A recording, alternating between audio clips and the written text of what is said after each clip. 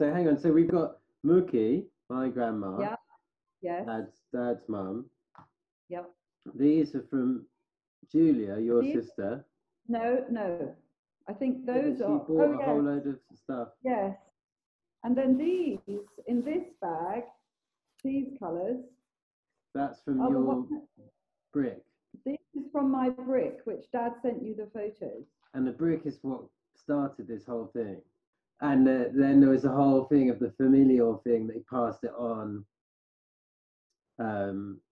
Like it then became the department of Jane, his wife. She did all the embroidery, and then May, his daughter, who then became really the kind of the master at tapestry and embroidery in the arts and crafts movement.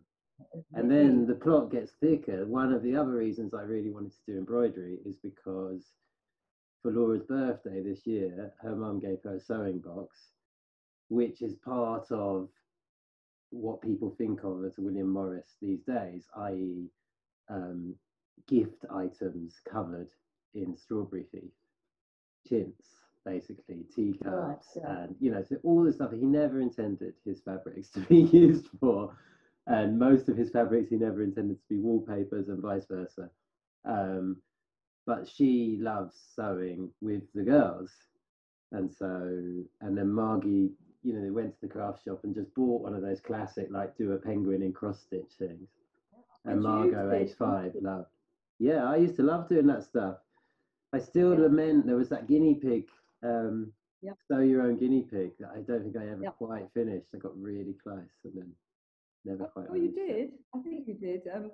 Anyway, it's just this lovely, like, layers of connection. And then, the seeing that Morris sort of passed it down. So I just saw you passing down to me, and then Laura's already kind of passing down to the girls, but I could do something with Margot. She's quite keen.